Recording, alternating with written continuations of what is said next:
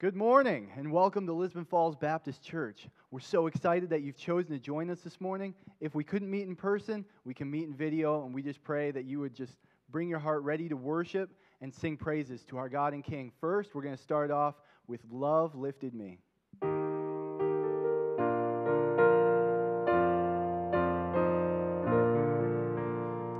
I was sinking deep in sin, far from the peaceful shore, very deeply stained within, sinking to rise no more. But the master of the sea heard my despairing cry, from the waters lifted me, now safe am I.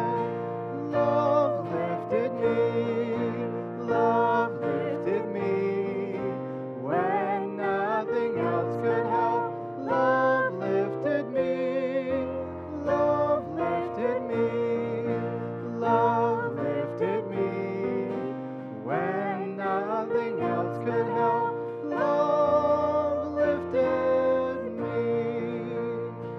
All my heart to Him I give, ever to Him I'll cling. In His blessed presence live, ever His praises sing.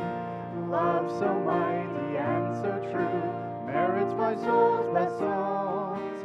Faithful, loving service to Him belong. Love lifted me, love lifted me, when nothing else could help. Love lifted me, love lifted me, love lifted me, when nothing else could help. Love lifted me. Souls in danger look above, Jesus completely saves. He will lift you by His love out of the angry waves. He's the master of the sea, billows His will obey. He, your Savior, wants to be saved today. Love lifted me, love lifted me, when nothing else could help. Love lifted me, love lifted me, love lifted me, when nothing else could help.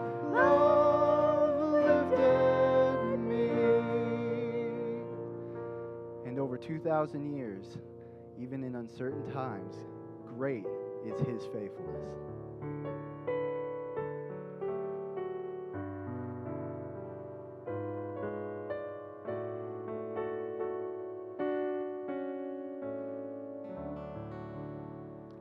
Great is thy faithfulness, O God my Father.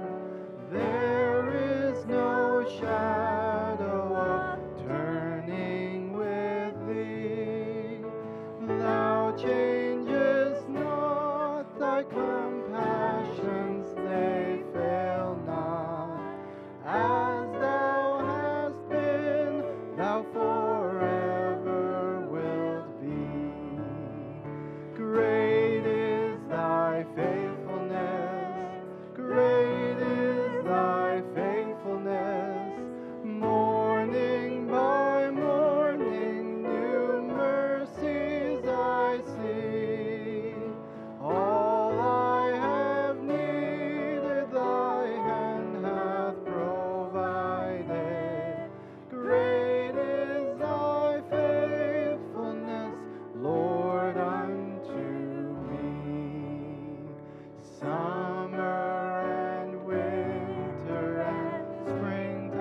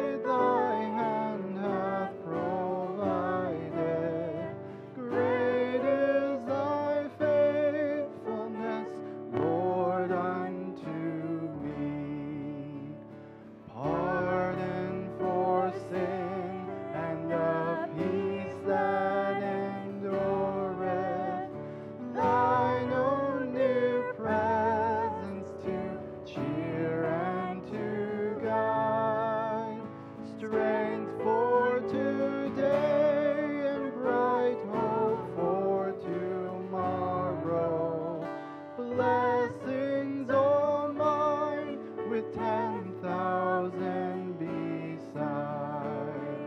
Great is thy faithfulness, great is thy faithfulness. Morning by morning, new mercies I see. All I have needed, thy hand hath provided. Great is thy faithfulness, Lord, unto me. And it's because of that great faithfulness that we can overcome.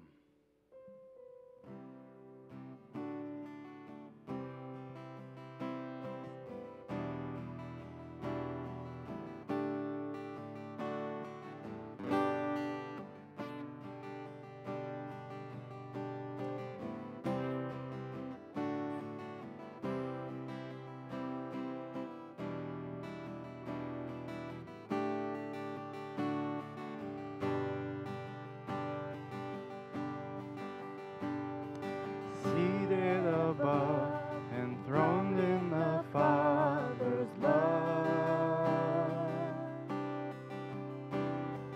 destined to die, poured out for all mankind. God's only Son, perfect and spotless one.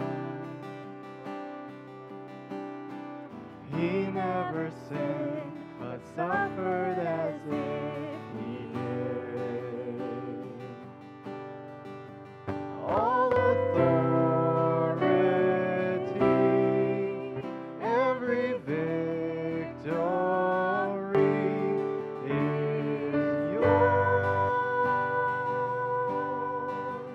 All authority, every victory is yours. Savior, worthy of honor and glory, worthy of all of our praise. You overcame. Jesus,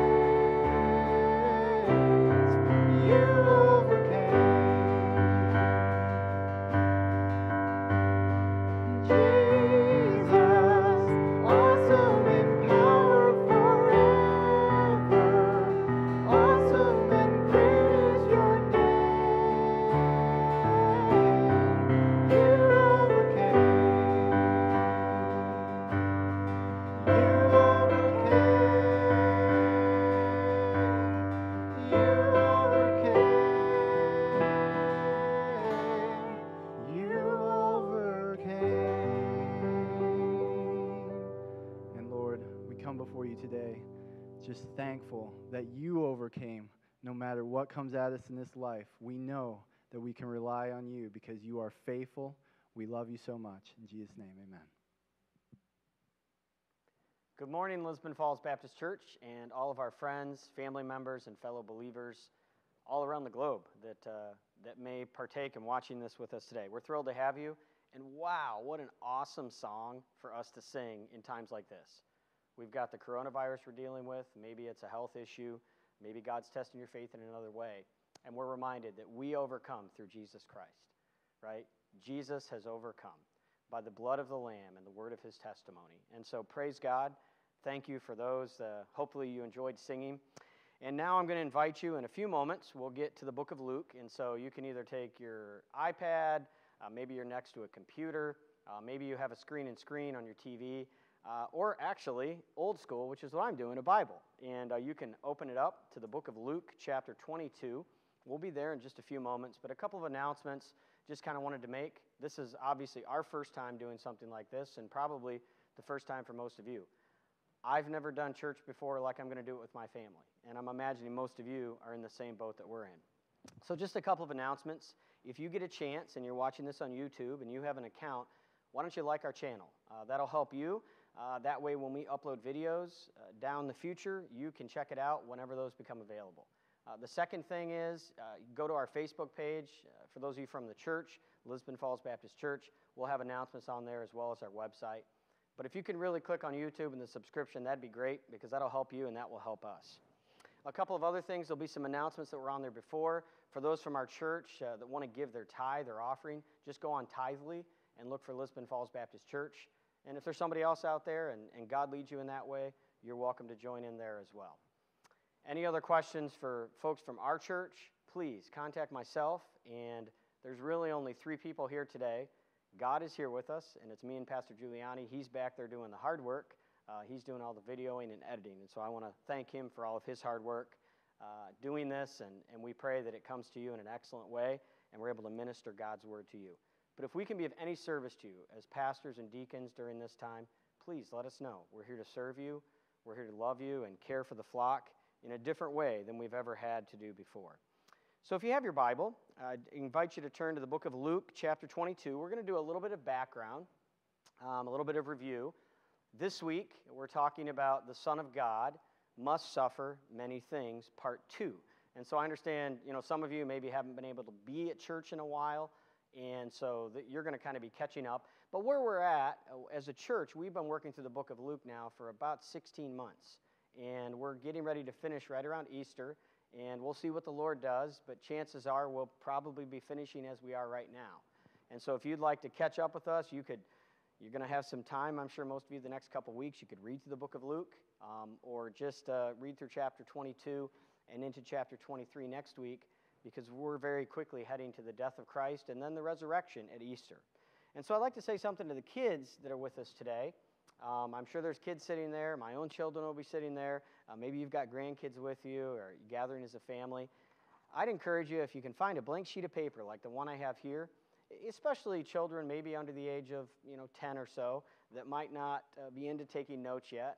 Some of the older kids and my kids, I'd like to encourage to be taking notes. But some of you might not be ready for that. And so if you're not ready for that, have them grab a sheet of paper, and maybe they can start drawing out a garden, because we're going to be in the Garden of Gethsemane. And Jesus dealing with Peter and the other disciples, and it'd be a great opportunity for them to feel part of this. And even though we're not able to gather together as a body, we can gather as a body and know that there's other people in our church and other people around the world, maybe some of our missionaries joining us, that we're all able to spend time together in God's Word from separate locations. What a blessing. Jesus said, right, where 2 or 3 are gathered in my name, I am there in their midst. And so we thank him for that today. So if you've got your Bibles with you, Luke chapter 22 is where we're at, and we're going to start in verse 47. Just a little bit of a background. This message kind of has a double title, if you will. Last week, where we were at, is we talked about the Son of Man must suffer many things, and that was message number 51. So if you can imagine, we've been at it for a year, basically 51 messages. And what we're going to look at today is we're going to talk about the idea of Jesus, the miracle, and the master, a tale of two trials, Peter and Jesus. And so really what we're kind of deal with today is we're going to see Jesus and Peter kind of on the same line, if you will, but answering and doing things in a completely different way. Jesus, as God, is going to pass every temptation. He already has. He's just come through the temptation, and he says, if you remember last week, he says, Father, if there's any other way, take this cup from me, yet not my will, but yours be done.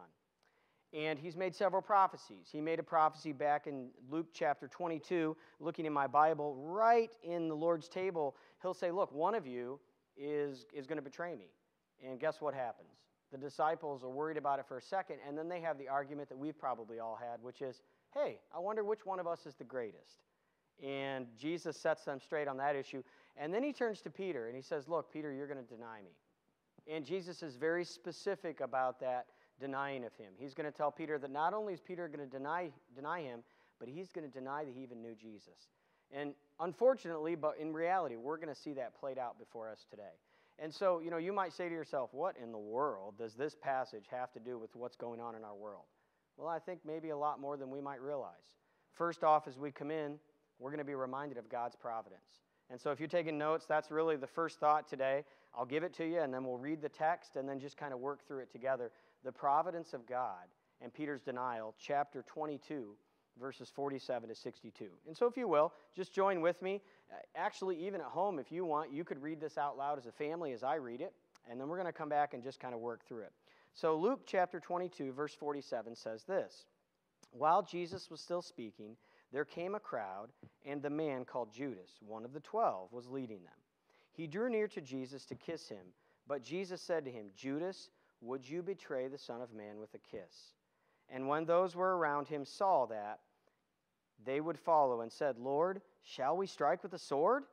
And one of them struck the servant of the high priest, cutting off his right ear. But Jesus said, no more of this. And he touched his ear and healed him.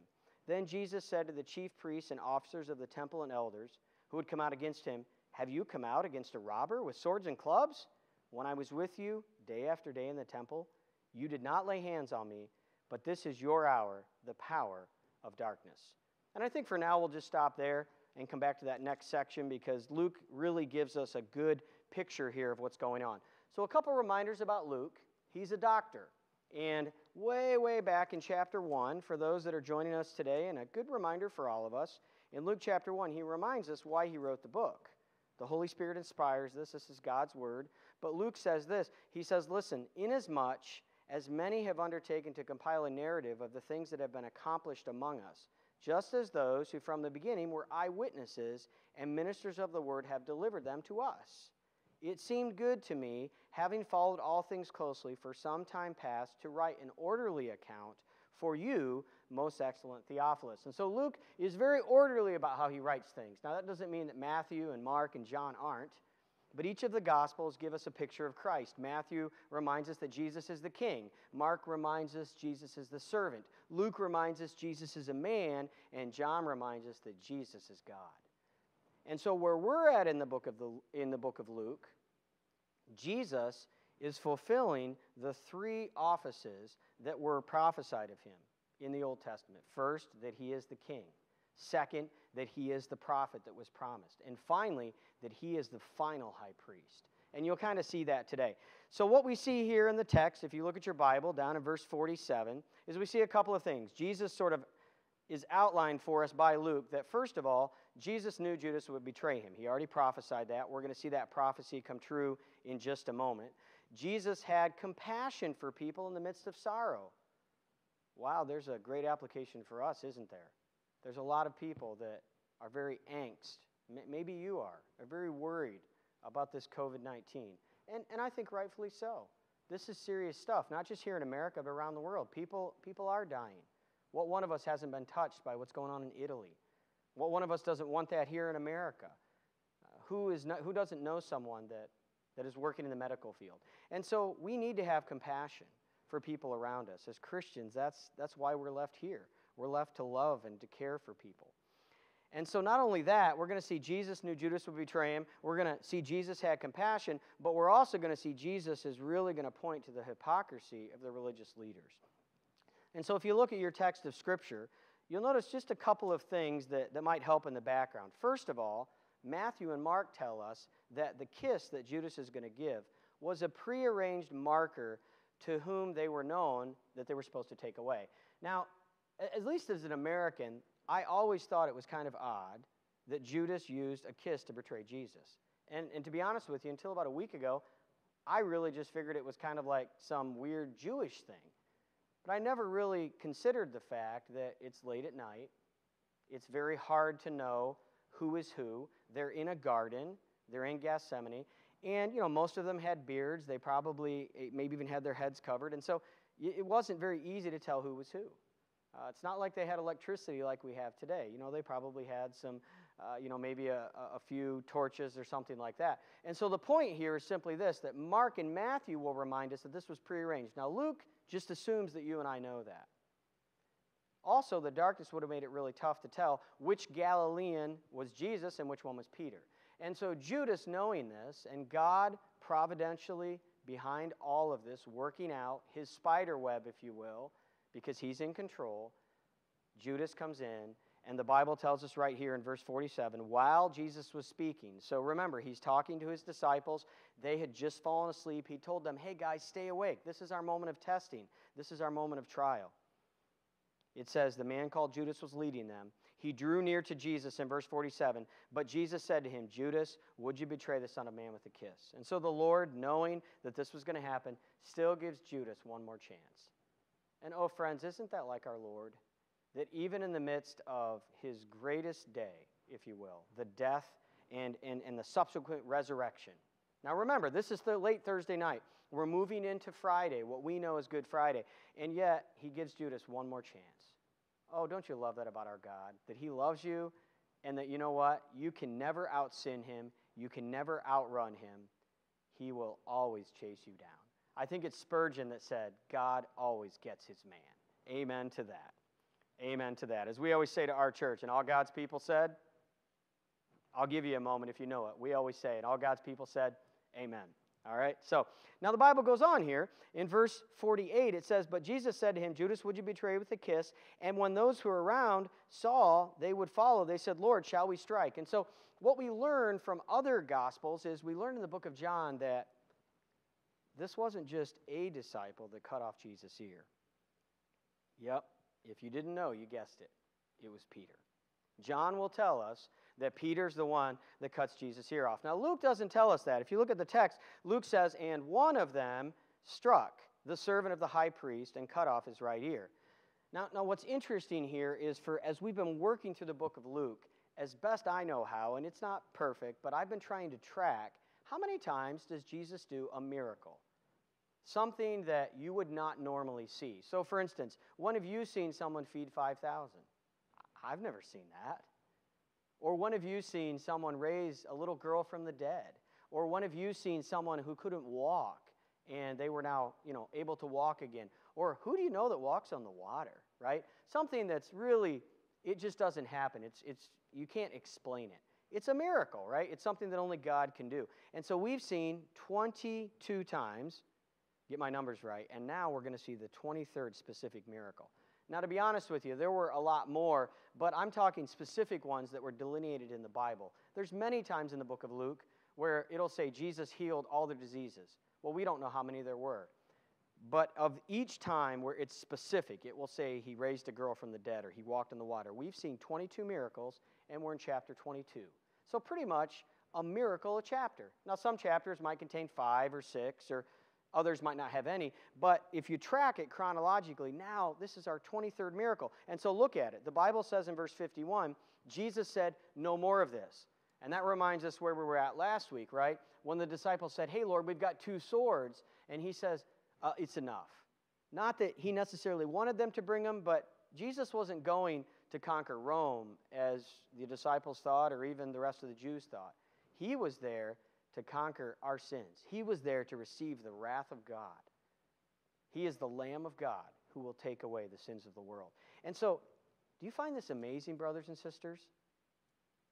I don't know if anybody's ever, if you will, proverbially stabbed you in the back, or you felt that somebody cheated on you, or I've even done that to people where we say something we shouldn't, or can you imagine the love of Christ here?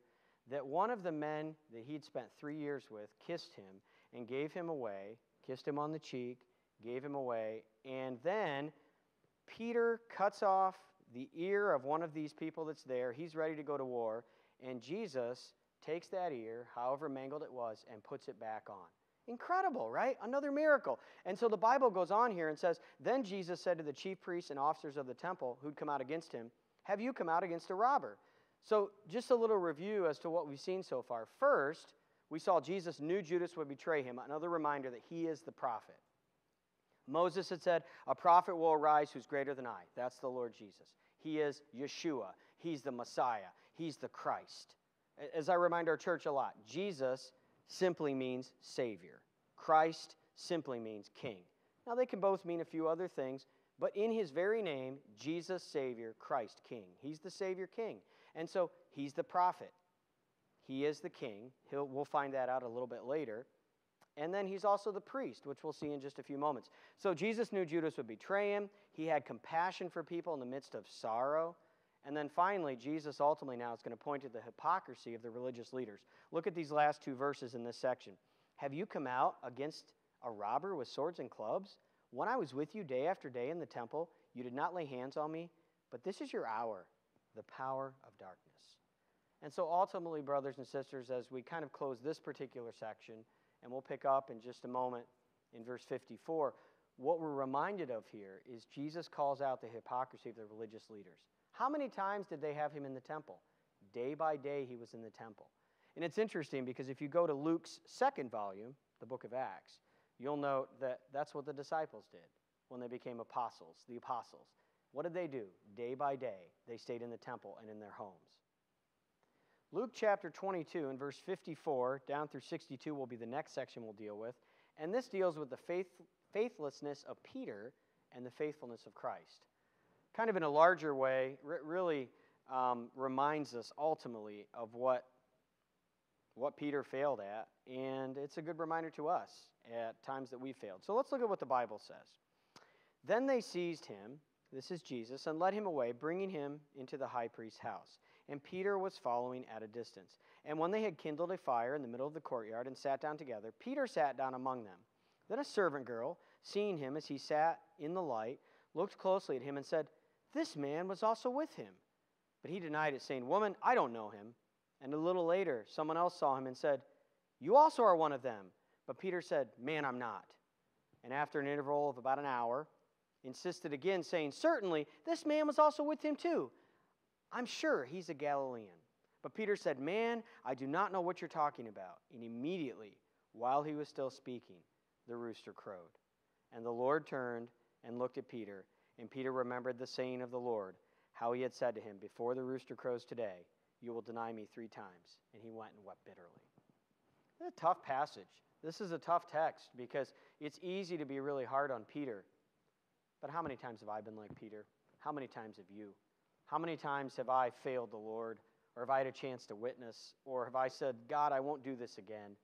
And I fail. And so, honestly, at least for me, I'm more like Peter than I'd like to admit. And yet we see the Lord's graciousness and compassion. Before we get there, a couple of things that we need to be reminded of. Jesus is getting ready to go into a multitude of trials. In fact, we're not going to see all of them in Luke, but if you were to take Matthew, Mark, Luke, and John, you'll see 6 trials that Jesus goes through. Several of them with the Jews and several with the Romans. And part of the reason for that is the Jews literally could not kill Jesus because they were not in charge. The Romans had to. And so the Jews will finally, we'll see a little bit of it today, they finally get to the point where they can't go any further and they appeal to the Romans.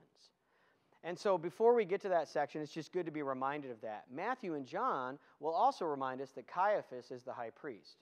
You might be familiar with him. Back in Luke chapter 3, verse 2 and 4:6, he's mentioned. But Luke won't mention him here, but that's who he's talking about. We're also told that Peter follows at a distance. And so one of the things we see is, as we're moving through here, Peter's kind of the only one. And so even though Peter's given a really, he does kind of get a bad name, if you will, because he denies the Lord here. I think one of the redeeming qualities of Peter is he just didn't give up. The idea we understand from the rest of the disciples is they scattered. But Peter, he was committed. He wanted to stay, and he did. And yes, he failed, but he stayed. Now, a couple of other thoughts as you work through the text. It's interesting what Peter will say, and I'm just going to read to you right from the text of Scripture. There's kind of a little bit of a progression, and Peter is very clear. If you note, for instance, down in verse 56, he's asked by the servant girl, "You were with him," and Peter says, "Woman, I don't know him." So not only does Peter deny Jesus, but he denies that he even knew who Jesus was. And then if you go down a little later, it'll say in 58, this man will say, "Hey, you were with him?" And Peter will say, "No, I'm not. I'm not one of his disciples." So he denies that he knew Jesus. He denies that he was one of the disciples. He denies even being with him. And then later, finally, Peter says, "Man, I do not know what you're talking about."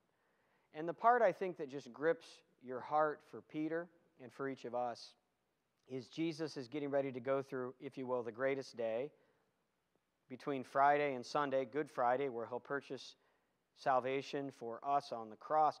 But interestingly enough here, it says, after Peter said, verse 60, this is the verse, "But Peter said, 'Man, I do not know what you're talking about.' And immediately, while he was speaking." So imagine, Peter's saying, "I don't know what you're talking about," and you hear that rooster crow.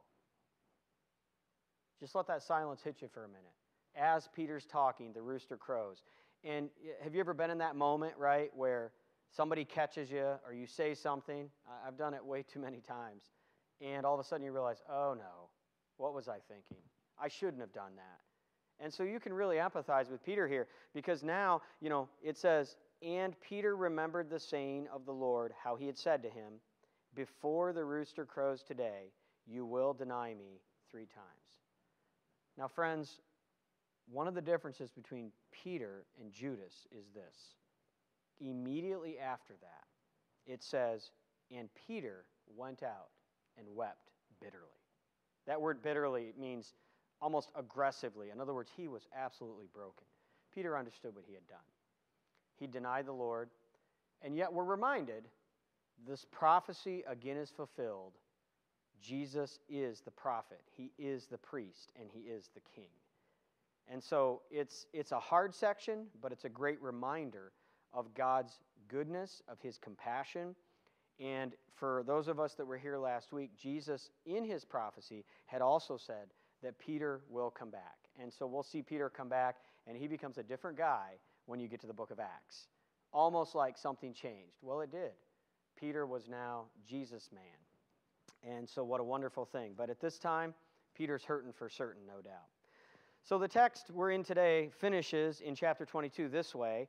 It's starting in verse 63. It says, "Now the men who were holding Jesus in custody were mocking him as they beat him. They also blindfolded him and kept asking, 'Prophesy, who is it that struck you?' And they said many other things, blaspheming him." And so now we see Jesus fulfilling all the prophecies he'd given all through the book of Luke, saying the Son of Man must be taken away, he must be beaten, he must be mocked. All of those things are starting to happen. And so you can just see, almost like a spider web, prophecies popping up all over the Scripture. We think of Isaiah 53, the suffering servant. We think of way back in Genesis chapter 3, that the Bible says that he will crush your head, but you will bruise his heel. And so now Jesus is delivering the final blow to Satan, to sin and death. But he's becoming sin for me. He's becoming sin for you. He who knew no sin became sin for us, that we might become the righteousness of God in him. And so those hits he was taking, I deserved. Jesus didn't lie, I did. Jesus didn't sin, I did. And so the Scripture tells us here that not only that, but they're making fun of the fact that he can prophesy. Well, if you're a prophet, prophesy who hit you. As if he couldn't. He wouldn't. Because the Bible tells us, like a lamb to the slaughter, as a sheep goes before the shearers, so he was silent. And so it's almost like there's prophecies within the prophecy that are coming out all over the Scripture. You can kind of see it just like boom, boom, boom, It's incredible and yet heart-wrenching because we did this to Christ. It was me that was there. It was you. And so the Bible doesn't stop there. It finishes in chapter 22. When day came. So now, here's a reminder. This is the end of Thursday night. We're now on what we know as Good Friday, right? I think 3 weeks from today. And so when day came, the assembly of the elders and the people gathered together, both the chief priests and the scribes. Now remember, this is not uncommon in Luke. There's always a crowd. Jesus is a rock star. Everybody's following him. He's doing miracles. But now the crowd has changed. They're not following him. They're here to take him out. The religious leaders, they're here to get their way. They don't know that God is using them to fulfill his ultimate plan of salvation. But they want this guy out of the way. He's in the way, and they're going to get him out of the way. And so it says the chief priests and scribes, they led him away to their council, and they said, if you're the Christ, tell us. How many times had Jesus told them, I'm the Christ? And so he says, I'll tell you, but you will not believe. He had told them a little while ago, if the rocks had cried out, you wouldn't believe. And so they still wouldn't believe. And he says, and if I ask you, you will not answer. But from now on, the Son of Man, one of the names for Jesus, designating him as the Son of God and the Son of Man, he says, shall be seated at the right hand of the power of God.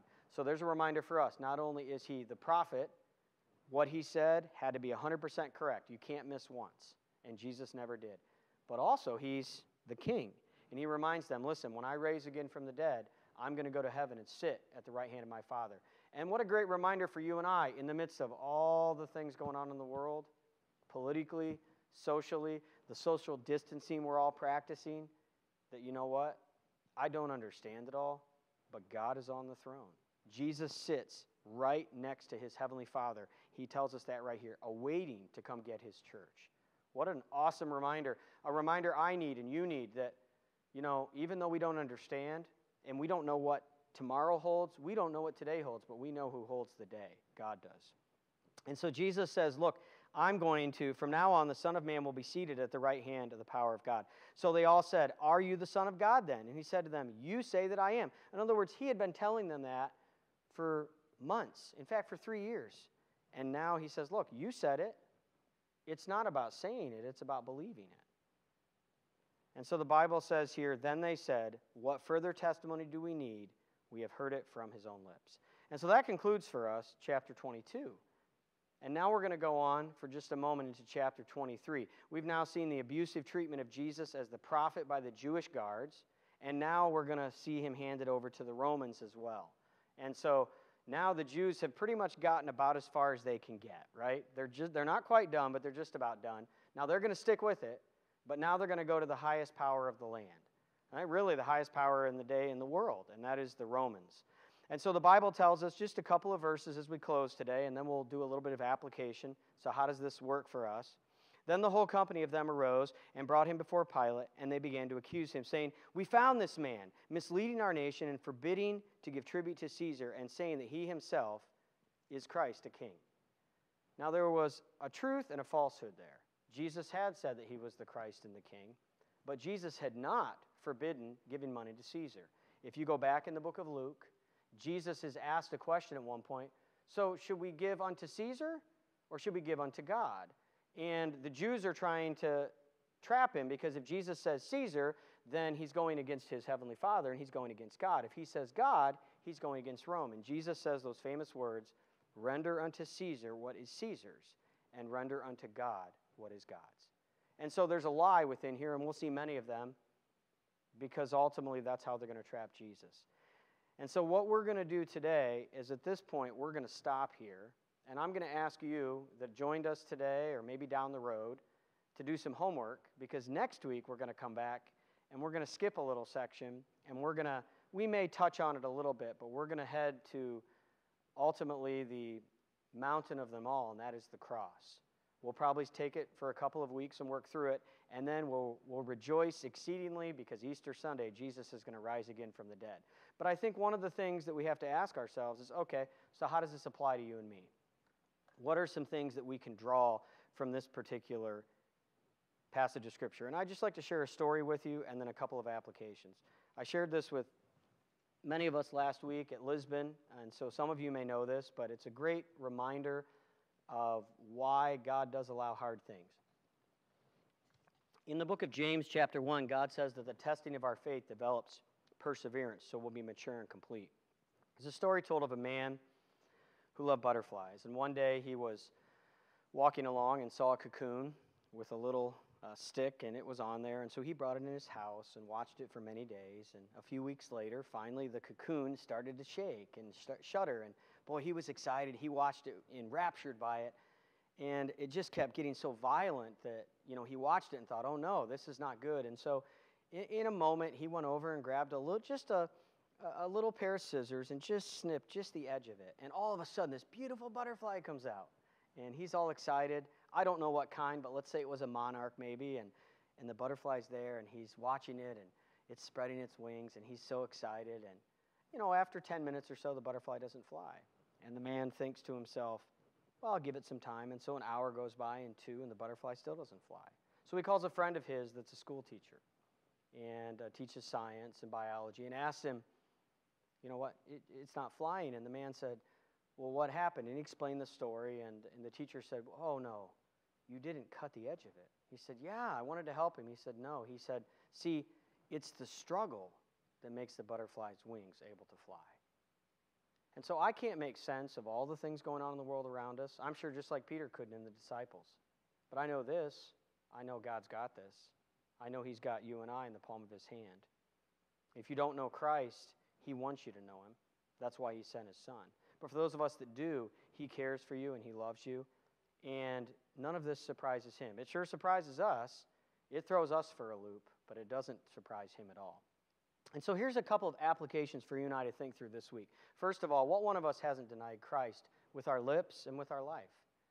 I know I have. And if we have, let's pull a Peter.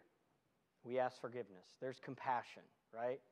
God is willing, not that any should perish, but that all should come to repentance. Jesus is willing to forgive you and me if we're willing to ask, to repent, to turn from our sins, and to turn to him in grace and forgiveness. That's why he came. And kind of like this section here, it kind of reminds me of what we're dealing with today, doesn't it? Jesus now, we've left him today. He's all alone. Peter's not there. John's not there. Maybe that's you or me. I know a lot of us, we're practicing and should be social distancing, right? We feel kind of alone. We miss being here and gathering today. And so what a great opportunity for us to be reminded we can do something the disciples couldn't. We're not all going to court. We're not going to the cross to die. We're just in our homes. We can call somebody. We can send an email. We can show them that we care and that we love them. And so 2 more things, I think, just to kind of close today. I want to encourage you to check on your neighbors and your friends. Give them a phone call. Check on the elderly. Check on your parents.